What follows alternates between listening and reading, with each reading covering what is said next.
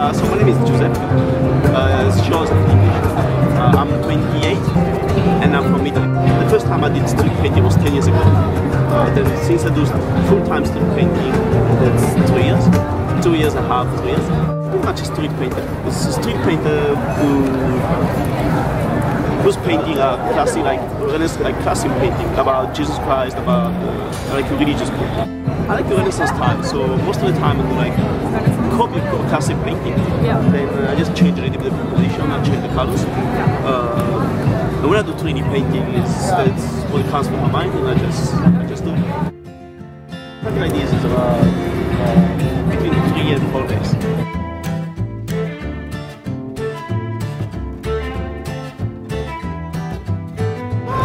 I try to. You try to? Yeah, I try to. I hope it works. I don't need to charge them a situation that they make an auction, they use the money for themselves.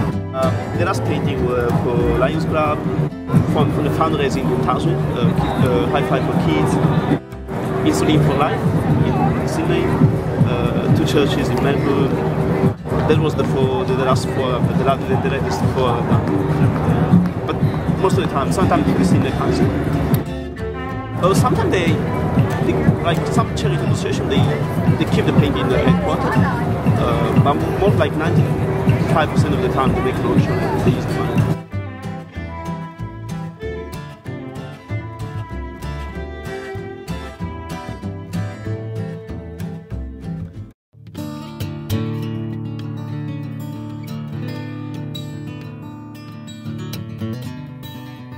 Money by donation to make a living. So I don't really want to make more money because I don't think more money is going to make me more happy. I prefer to donate the painting so that I kind of try to help somebody. Would it be fair if people give me donation then I sell the painting? That doesn't make any sense because it does make sense if people give me donation and then I donate the painting.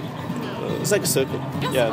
I want to travel all around Australia, then New Zealand. I'm gonna really want to go to China and USA. I have to buy a van and then I'm gonna pretty much carry all my stuff in the van and stop in the city, make a painting, hopefully make some money, enough to make between traveling, and then just go somewhere else, like another town and so on. Street painting is good because you meet the people and you know, even if you're a tourist, I mean, even if I'm a tourist, you really have the chance to meet the people. Yeah, interesting. Very hard. It has like a lot of colour and tone. Contrast, yeah. Do you think it's a lot of hard work? Yeah. Well, I was living in Japan before.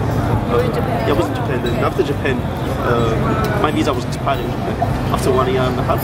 So I had to decide where to go next. Yeah. So I was working in Japanese before. So I had to push myself to learn Japanese for a short time. Yeah.